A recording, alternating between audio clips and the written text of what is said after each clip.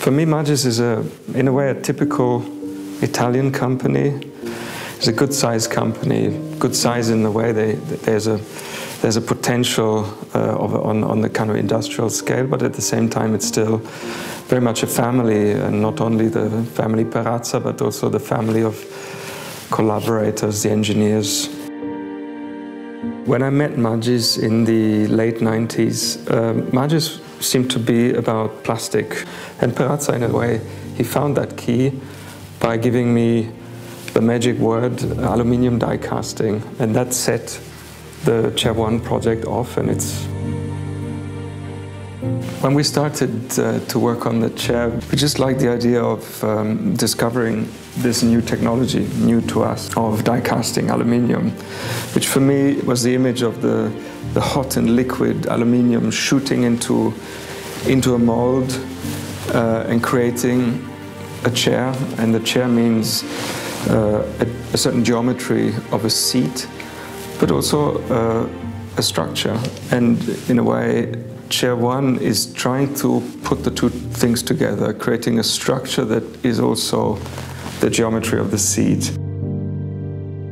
And it was at this time, working on the chair, which was for me, for my office, the beginning of using three-dimensional software, creating the three-dimensional geometry on the computer, but simplifying it in such a way that we could build a physical model very quickly.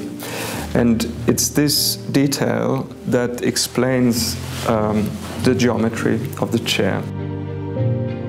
I think in the process we were unconscious of the fact that the kind of the rough geometry of breaking up a very complex curve into flat planes would become the language of the chair.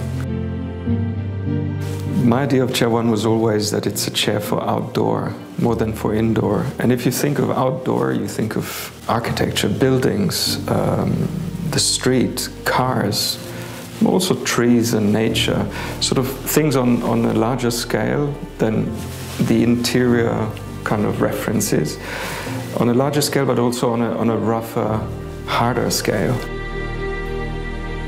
So in the end, we ended up calling it Chair 1 because the file name on the computer for the project was Magis 1, and then became Chair 1 as the first project we did for Magis, the first chair we did for Magis. And it works, people use it, I use it, and that's the best proof of the kind of a good name for something.